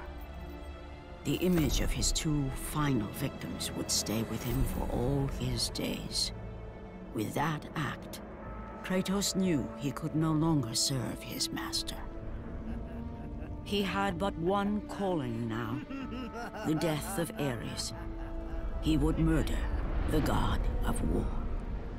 I think you know who those final two victims were, but we don't have proof yet. Remember that memory though, the village, the forbidden church, the warning, it will return later. Atop the cliffs, a double rope swing gets us to the architect's tomb, and what a sight it is. A button, a locked door, moving platforms, spinning blades, and all of it timed. But this area is so much more than it looks. We need to move a statue onto a button to release even more locks, but then there's an odd section of cracked ground, so we explore more and find a giant crane with a block payload, so we drop it through the floor and smash into a cave with another button. But this is just the first step, because you now need to place the original statue from the first button onto the newly found button and use the crane to depress the first button the statue was on, and oh, it just loops back onto itself so nicely. And now a jumping puzzle, crossing these slabs while avoiding the blades. Your single jump isn't quite far enough, but your double jump overshoots, so it's an awkward middle ground distance, and I die here a lot. In fact, I die so much that I discover the sympathy mechanic. The game asks me if I'd like to reduce the difficulty. Doing this only affects combat, and no, I'm meant to be a professional, we're staying as we are. Eventually we fight our way into the architect's tomb and find a grisly sight. A woman stabbed through the chest, slumped over a table covered in plans, and a note from the architect saying she tried to stop me. So we have a man tasked by the gods to work a life of servitude, whose insane focus and refusal to quit claims the life of his family, and then in a blind rage after she tries to help him, he kills his wife. Up to this point, the temple has been your enemy, and the architect has been the creator of your potential failure. But now, as you stand in his tomb, you feel an odd connection, a respect that one professional feels toward another, even if on opposite sides of a conflict. You're both men with ego and vision who lost everything to the whims of the gods. And in a lovely touch, you can examine the tables around the edge of the room and see sketches of the traps and puzzles throughout all of the temple. To unlock the final door, we rip the wife's skull from her corpse and slam it into the lock, and then face the final room. A horrible mix of moving floor, alternating directions, all leading to rolling crushers, archers standing on the only safe bits, which will spew flames at you if you stand on them, and imps dive bombing you and knocking you around. This room is a test of patience. Every tactic you can think of is countered either by the enemies or the environment, but eventually you will clear the room and head on up. But just before you reach the final section of the temple, take note of the floor. There's an image of a man battling Zeus, and if you examine it, the game says it's an image of the future. Nice bit of shadowing for God of War 2 there. Very nice touch. Finally, we reach the highest room and find Pandora's box.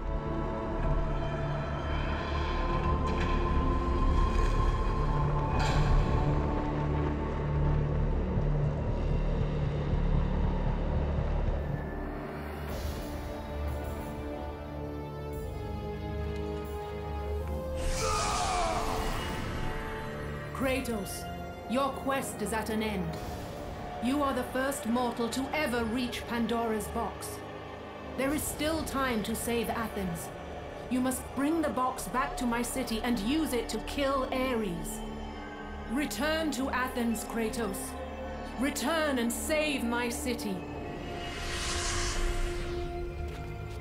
And then, in a beautiful example of the final loop of this puzzle temple, the floor descends and you end up right back at the start. Unfortunately, your acquisition of the chest hasn't gone unnoticed. After 1,000 years, Pandora's box was at last freed of its confines. Kratos had found the means to destroy the god of war. Far away in Athens, Ares knew Kratos had succeeded in his quest. So, little Spartan, you've recovered Zeus's precious box, but you will not live long enough to see it opened. I will see to that. Goodbye, Spartan. You will rot in the depths of Hades for all eternity. As the life began to leave Kratos, His thoughts return to that fateful night. Even in death, the memories, the visions would not fade. For how could he forget spilling the blood of his own family? A cruel trick orchestrated by the god of war. My wife, my child, how? They were left in Sparta. You are becoming all I'd hoped you'd be, Kratos. Now, with your wife and child dead, nothing will hold you back. You'll become even stronger. You will become death itself. But as the flames consumed the temple, Kratos realized his true enemy was the god who once saved his life. The same god who had now taken everything from him. Ares! From this night forward, the mark of your terrible deed will be visible to all. The ashes of your wife and child will remain fastened to your skin, never to be removed. And with that curse, all would know him for the beast he had become. His skin white with the ash of his dead family. The ghost of Sparta had been born. In the end, in death, he had failed. As the minions of Ares claimed Pandora's box, Kratos' life faded, and his cursed soul was cast into the fires of Hades. And Kratos fell into the underworld, the river Styx beckoning below, the currents strong enough to carry even the strongest mortal to his eternal resting place. But Kratos had no intention of resting yet. He intended to live, to return to Earth and complete his quest. Let go, fool! You won't drag me down to that cursed river! There is a task left for me above. I will see it completed. You again? Oh look, it's the boat captain. Lovely little callback. Now, as a kid, I remember the whole Hades section being really, really long, but that's not actually the case. The entire thing from start to finish is about 30 minutes, but the difficulty spike is insane. The platforming gets way more demanding. You've got loads of consecutive precision jumps, then traversing spinning flesh pillars, avoiding the blades sticking out from them, while also avoiding archers with exploding arrows and imps dive-bombing you and knocking you off the edge. And these rotating pillars change speed and direction too, which all adds up to many, many small problems, each compounding the last. Regular enemies are now super-powered lava versions of themselves, hitting for way higher damage and having way more health. It's difficult, but it's familiar at least. Right up until this bit, the vertical spinning bladed climb. If you played God of War back in 2005 and you made it to Hades, this is the bit you remember. This is the bit you hated. These sections rotate. You can't get dragged into the wall because you'll fall off, and you can't get hit by a blade because you'll fall off, and you can't move diagonally because the game isn't programmed to let you do that, and a single mistake knocks you all the way back down to the start, and there are two of these huge columns to climb. Now, saying you can't climb diagonal is sort of wrong. You can't move diagonally, but by holding up and then left or right at the same time, you can somewhat mitigate the sideways movement of the spinning column. So it's not full diagonal movement, but it kind of acts as if it is. Amazingly, getting to the top only takes me a few tries. I either got very lucky, or this isn't as hard as I remember it being. We kill several waves of the Anubis-style enemies, and with each one killed, it spawns a pillar to rise in the distance. Eventually enough pillars form a path for you to jump along, and then a block descends from above. We jump up and grab the rope and climb out of Hades all the way back to Athens, and then the Gravedigger from earlier appears. Who is this guy? Ah, Kratos. And not a moment too soon. I only finished digging just a moment ago. Who are you? Now that is an interesting question. But for now, you must hurry. Athens needs you. But how did you know I would? Athena isn't the only god keeping watch on you, Spartan.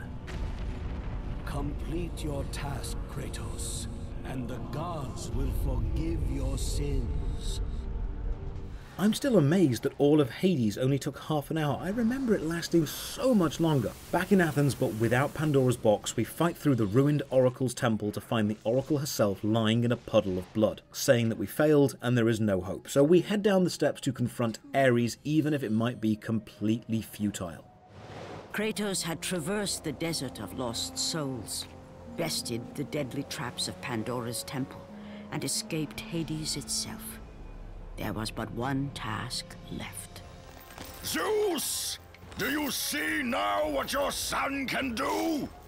You cast your favor on Athena, but her city lies in ruins before me.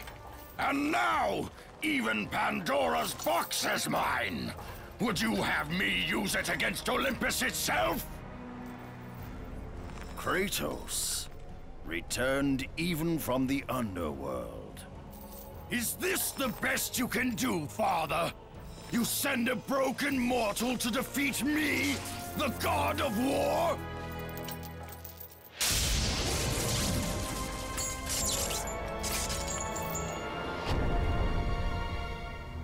After thousands of years, Pandora's box was finally opened. The power of the gods unleashed.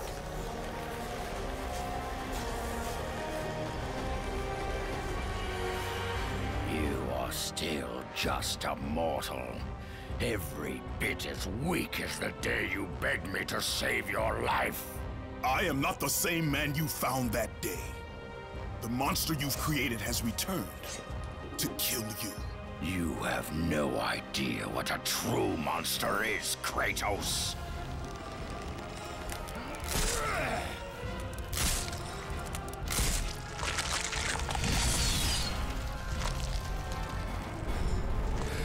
Your final lesson is at hand. Prepare to join your family, Spartan! Ares didn't expect the lightning bolt because he didn't expect the other gods to be helping us. The power of Pandora's box seems to be become really big, and now we start the final one-on-one battle with Ares. The camera angle is now much lower to emphasize the size increase, and the tiny coastal city of Athens burns in the corner as we fight in the open bay. The only problem with this fight is, as epic as it sounds and looks, it's just not fun to play. This final fight makes two major mistakes. First off, there's only one problem. Kill Ares in one-on-one combat. There's no environmental relevance, no additional enemies to change up tactics, no timer, no advantage to be gained. It's just a simple fight. And that leads to the second major problem. The game is not equipped to make a one-on-one slugging match the best experience. You've had a whole game of gaining skills and platforming and solving multiple puzzles at the same time. You've had a whole game of really pushing the mechanics to the limit, and it all comes down to hit Ares a lot. Certain times you'll get quick-time events like mash O and then press the correct keys, but even that they've made a mistake with. The change from mash O to press the specific key is so quick and tight, you'll still be mashing circle and often fail the first specific key press. It just feels lacking. Like all the amazing mechanics and stacking problems you've built on until now, this is just the most basic way to have a final boss fight. Eventually you do hurt him enough, and Ares drags you by the blades into a small nightmare dimension where you have to survive one of the coolest moments in video game history. And this bit almost makes up for how bad the rest of the Ares fight is. The nightmares that had haunted Kratos for the past 10 years had now taken form and substance. His past stood before him.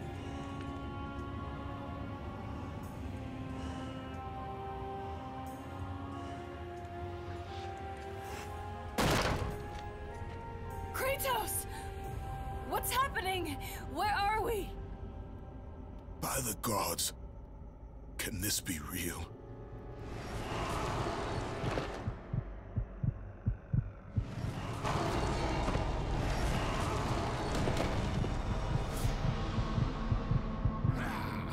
Daddy!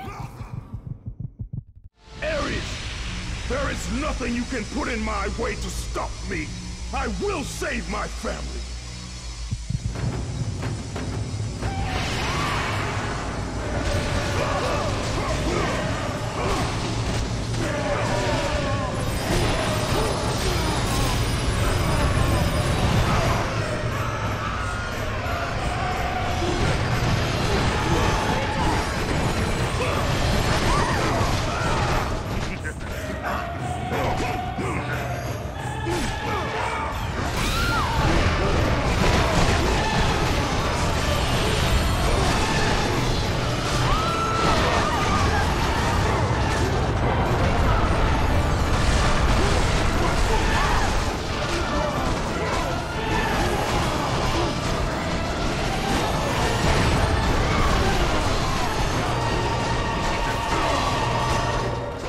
Kratos' nightmare, the memory that haunts him, the single defining moment he cannot forgive himself for, Ares uses it against him. But Kratos fights back against himself.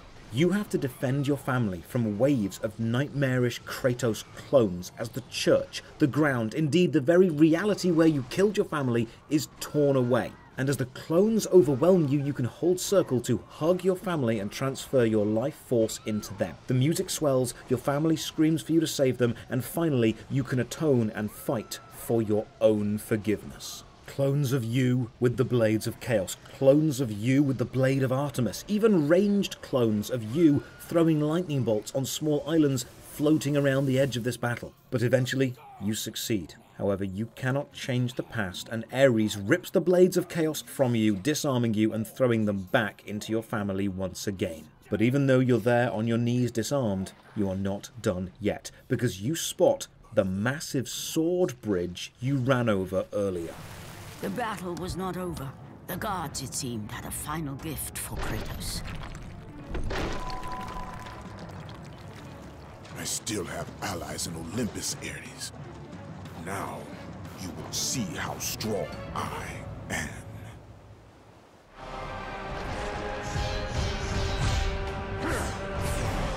And now it begins, the actual final battle, one-on-one, Kratos versus Ares, and it is awful. Why does Ares have bladed wings that suddenly sprout from his back? Also, what happened to the blade of Artemis? Are we just forgetting we have that? By taking our blades of chaos away and giving us a new weapon, we have a new moveset, but you have no time to become familiar with that moveset because you're in a boss fight, and your moveset doesn't matter because jumping here is a bad idea anyway. So we have a brand new weapon that we're unfamiliar with, placed into a one-on-one fight the game isn't really designed to work well for. It's a single problem to solve, and on top of that, the game really does commit to one of the worst design choices for what's meant to be an action-packed, adrenaline-fueled sequence.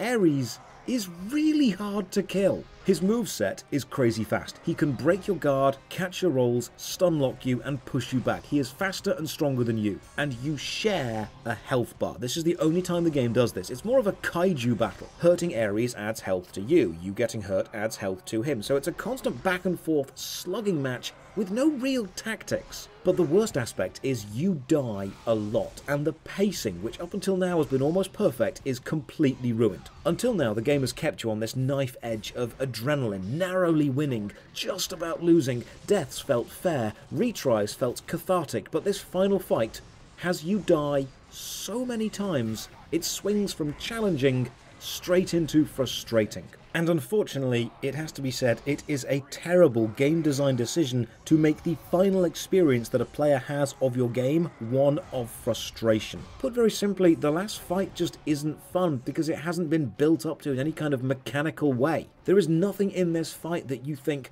oh my god, I really enjoy that mechanic, I'm glad I get to use it again. But eventually, after an 18-minute slugging match, Ares goes down.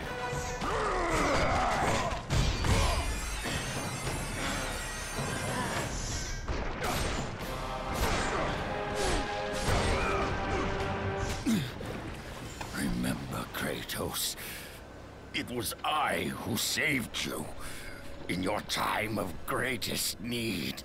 I haven't forgotten, Ares. I remember how you saved me. That night, I was trying to make you a great warrior. You succeeded.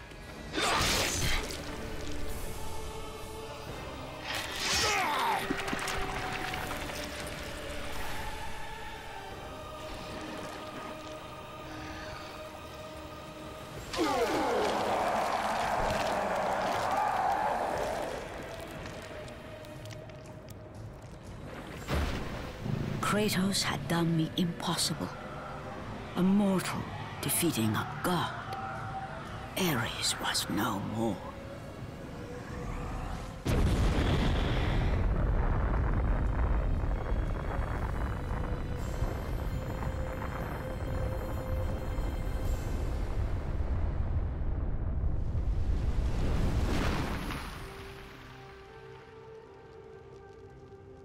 The city had been saved and would thrive again. The same could not be said for Kratos, for as he sought to rebuild his soul with the help of the gods, the truth was revealed to him. Athena, rid me of the memories that haunt me still. You have done well, Kratos. Though we mourn the death of our brother, the gods are indebted to you. We promised your sins would be forgiven, and so they are. But we never promised to take away your nightmares. No man, no god could ever forget the terrible deeds you have done. In the end, knowing the visions of his past would never leave him, Kratos made his way to the bluffs overlooking the Aegean Sea. The gods of Olympus have abandoned me.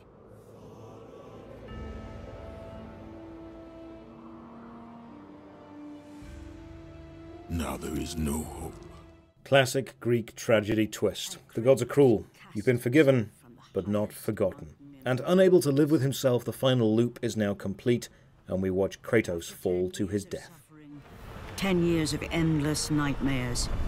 It would finally come to an end. Death would be his escape from madness.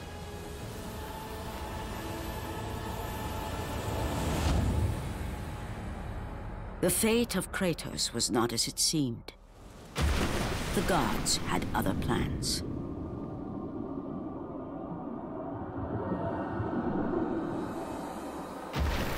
Borne aloft like a feather, Kratos found himself risen from the sea and placed on solid earth. You will not die this day, Kratos. The gods cannot allow one who has performed such service to perish by his own hand. Ares' tactics were brutal. His path of destruction had to be stopped. But now there is an empty throne in Olympus, and a new god of war is needed. Take these stairs, Kratos. They lead to your ultimate reward. But death does not come so easy. Hauled back up to the cliffs, you step through a portal and arrive on Mount Olympus with an empty throne to fill and no one better suited. Your blades of chaos are replaced with the blades of Athena, and you take your rightful place as the new god of war.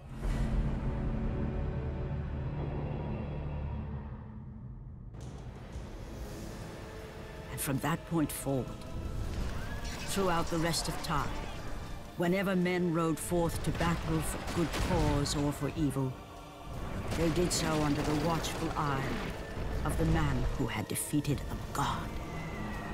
They were driven forward by Kratos, the mortal who had become the new god of war.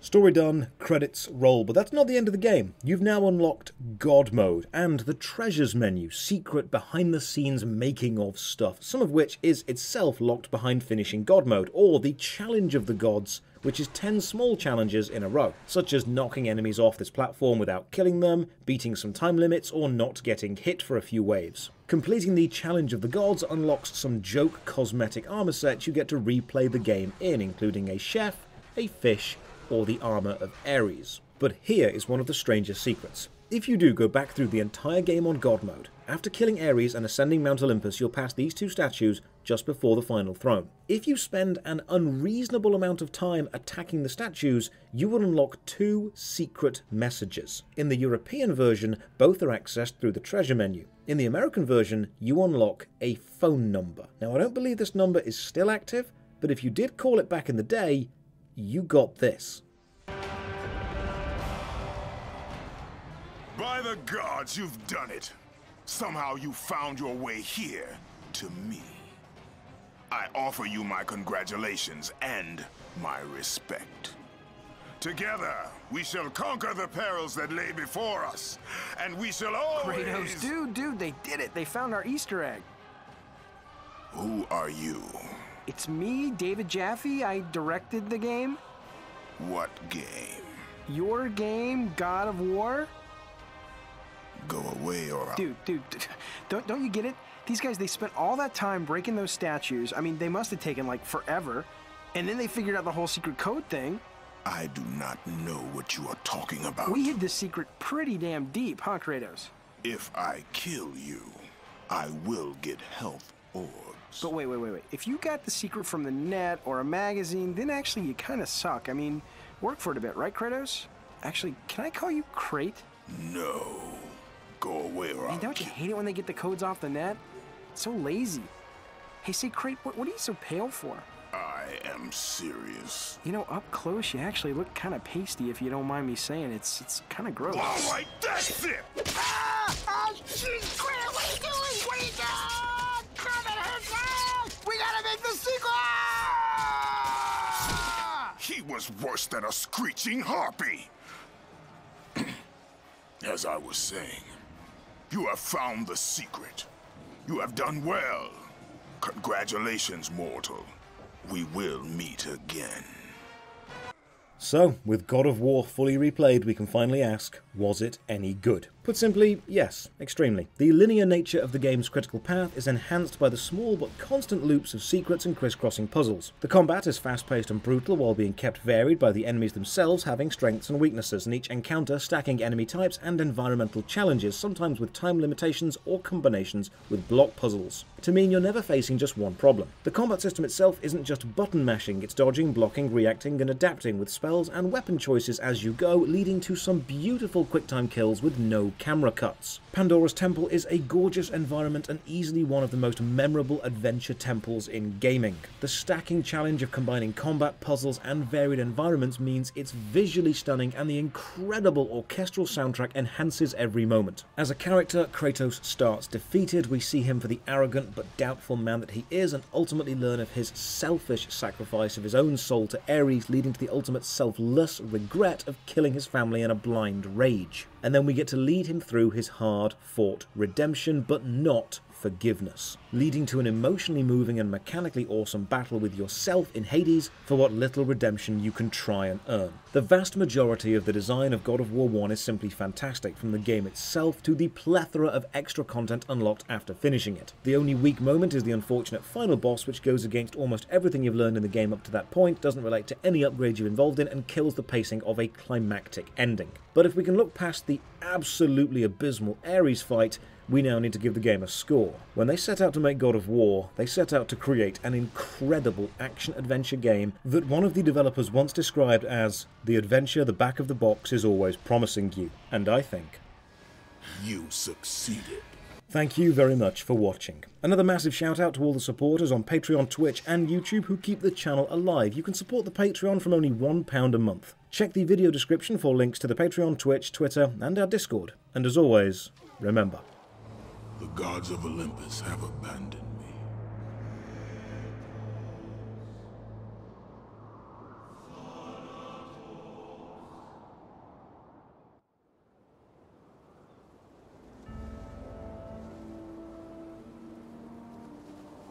Now there is no hope.